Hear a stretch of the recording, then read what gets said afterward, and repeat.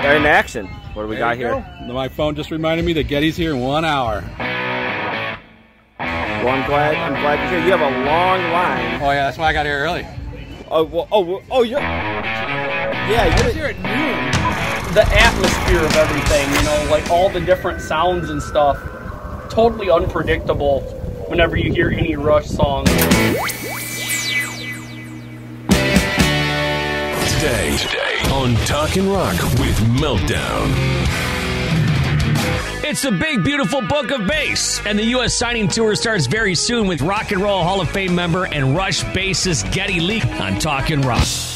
Man, today, big one. Rock and Roll Hall of Fame member and, of course, bassist for Rush and singer Geddy Lee. Man, how cool is this? The reason that Geddy is coming to town is he's doing this signing for his book, The Big, Beautiful Book of Bass. And Nick from Rock City Music in Livonia is on the line with us right now. How excited are you guys? We are stoked. We are absolutely stoked. When I got the call yesterday, I couldn't believe it. I just kept saying, this has got to be a joke. This has got to be a joke. And it was not a joke. We are jumping out of our seats here, man.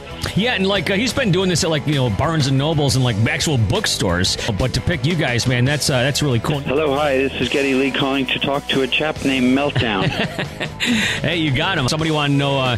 Do you start your day off with a friendly voice, a companion, unintrusive? So no, I start my day off with 2 coffees and let my dogs out.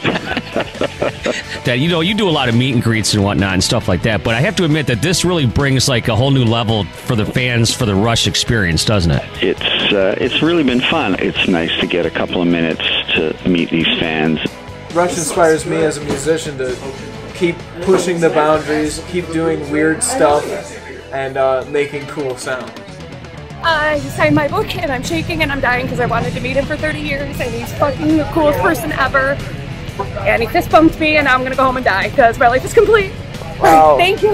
My secret wishes for the book was that people would understand that the development of popular music has a slightly different take when you look at it from the perspective of the bass player, and the role that the bass played in that development is pretty profound, and it's like it's my job to reveal that to the public through this heavy coffee table book.